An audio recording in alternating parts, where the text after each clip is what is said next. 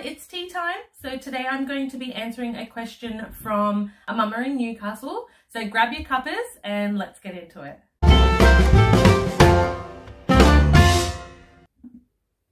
Dear Ange, my 3-year-old has started to take out her frustrations on her 2-month-old sister.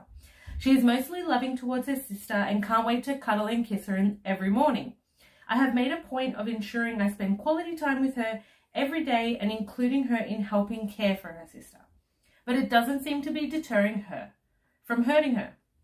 Sometimes I can anticipate her behaviour. She has been given an answer that she doesn't like or has been asked not to do something. However, sometimes it does take me by surprise.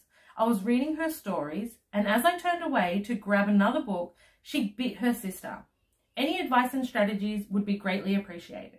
This is a great question and a lot of people go through this. I went through this myself as well with my daughter, and I remember for the first 5 days it was super stressful. Instead of using what I know, my automatic motherly instincts kicked in to protect the baby. My automatic reaction was to say, "Don't, stop, what are you doing?" Which didn't help the situation and actually escalated it. Some of the things that might be going on at the moment are impulse control. So as we know, our little ones are experiencing big emotions inside their bodies, and they don't necessarily know what it is, how to articulate it, and how to control it. So they experience this big emotion and then they just act. They don't quite yet have the ability to think it through. Another thing that might be going on is experiencing jealousy. So as we know, our little ones' imaginations are running wild at the moment. They can imagine going to space and swimming underneath the water or from the living room. But now they can also imagine that when you're spending time with the baby, that you don't love them. When you keep telling them off, that you don't like them anymore. So what can you do about it? So for the ones that you can anticipate, empathize and validate their feelings. Acknowledge them for doing a great job. It is hard work being able to control your emotions and control your actions, especially at 3 years old. Don't forget to reinforce the rule because we do want them to learn from this situation, and then either redirect them onto another activity or give them the option of playing nicely together or playing by themselves. So for example, stop them and say, "I know that it's so hard to share your mummy. You have been doing a really, really great job. I cannot let you hurt the baby. Let's go and play blah, blah, blah." Or you can say, "I know you really want to watch TV and you're angry about that. It's okay to be angry. It's not okay to take it out on other people. Let's go and play with your dollies." Or you can either play nicely together or you can play by yourself. Up to you. So for the times that you can't anticipate it, you need to address the source of the behavior rather than just the behavior itself, because that's just a symptom of what's actually going on underneath.